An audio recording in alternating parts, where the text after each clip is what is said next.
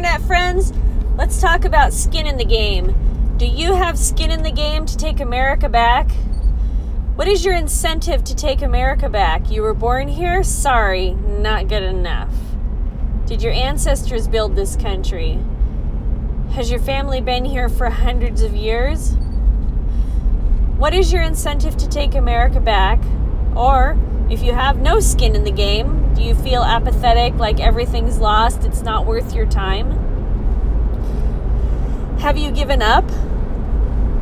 You know, in the 80s, there was a bunch of Cubans that came over to America and to get away from Castro, and they didn't really assimilate into the U.S. Some of them will say that they assimilated, but they really didn't. But the ones that'll say that they assimilated will say, yeah, you know, we assimilated and we don't speak Spanish anymore. Do you want to be pathetic like that? Like, their country is just miles off the coast of the United States, and not once that I know of, at least, did they even bother to take their country back. They didn't gather, create a military force. They didn't do shit.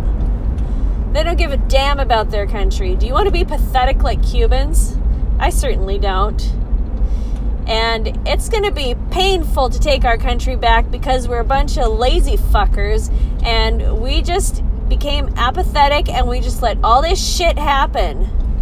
Well, it's time to open up our Bibles, start reading, and practice intolerance. The more intolerant you are, the more people will respect you, and the more people will not fuck with you.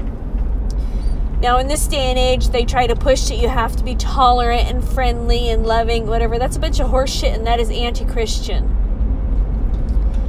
You just need to shake it from yourself or do whatever it takes to get rid of that mindset. I know I had to. And it's really hard sometimes. You know, like, there's people from foreign countries that are really sweet and they do really nice things for me, but I still want them to go home. They're not my brothers. They're foreigners. They don't belong in this country. This is my country. And I'm taking it back, whether anybody likes it or not.